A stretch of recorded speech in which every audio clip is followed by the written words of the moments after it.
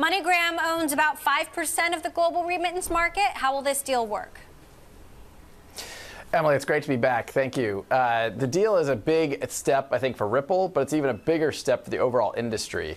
As you know well, there's been a lot of excitement around what blockchain and what digital assets and crypto can mean for the industry, and I think it's the reason why players like Facebook are diving in also.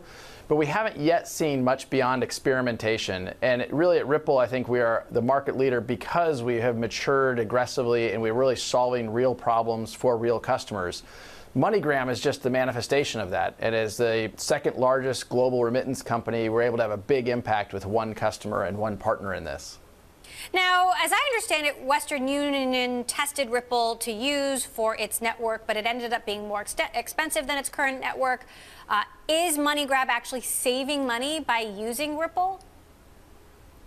You know, actually what Western Union said was that they've been around for decades, and what they said is that in our beta time, the time of the product hadn't yet launched, they said that we matched the efficiency of what they were already optimized. So my view on that was they had spent decades getting to an efficiency that we matched with a beta product. So I was actually really pleased that Western Union could come out and say we're already as good as the decades they had invested in building out that capability.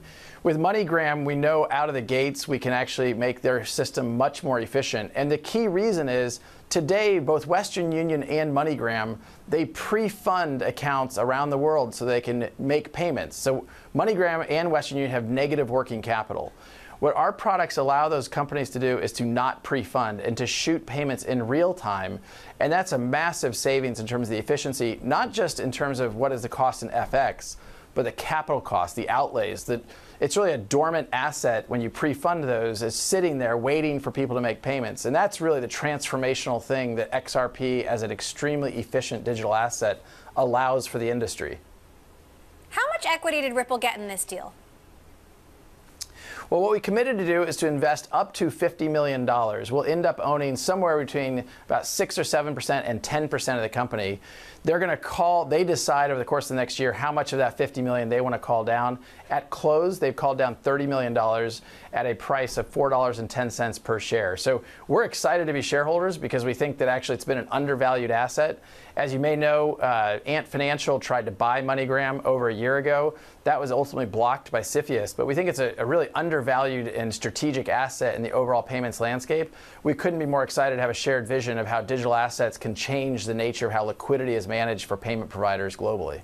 Right, a potential $1.2 billion deal that was blocked by the U.S. government. So what's next? Do you have plans to try to gain share in other existing money transfer services? Well, what's next for us is to continue to build out and expand the number of corridors where we're live today. We work with over 200 banks and financial institutions around the world today. And with this new product around liquidity, we're now enabling liquidity into the Mexican peso and the Philippine peso. We certainly expect to be much broader than that, but we've only been live with this product for about 6 or 7 months. So I feel like we made a tremendous progress in a short amount of time. We're going to continue to invest with the customers we have today, as well as expand the number of corridors we support globally.